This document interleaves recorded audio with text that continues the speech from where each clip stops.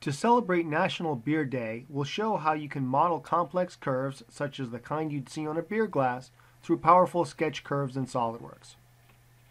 This will help us create the design for manufacturing as well as determine product features such as how much liquid it can hold and how much it will weigh for shipping and storage purposes.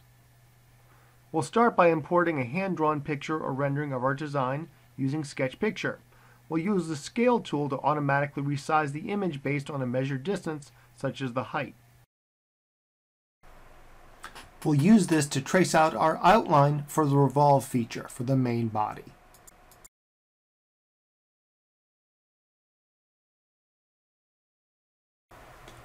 We'll use splines to trace the profile of the bottle, adding control points where the curve changes direction. We then drag the handles to adjust as needed.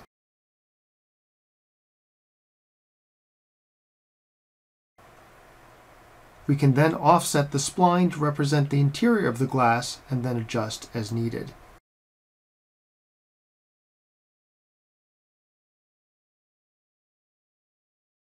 To smooth out the top of the glass, we can use a full round fillet.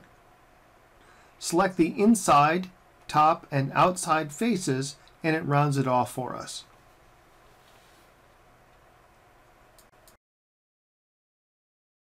Applying a material, glass in this case, not only changes how the model is rendered, but gives us valuable information on weight and center of gravity information. We can use our mass property to show us how much empty the glass weighs and what the center of gravity, or CG, is. Last, we'll use the Intersect tool to model the volume of liquid that our glass can hold. We'll create an offset plane showing the upper surface of the liquid, and use the Intersect tool to show us the interior region defined by the plane and the inner surfaces of the glass.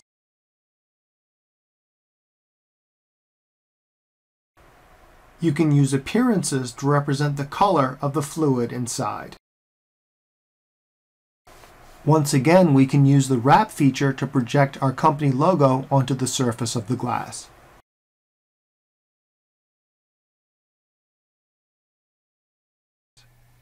In another video, we'll show you how you can create a photorealistic image of our design using SOLIDWORKS Visualize.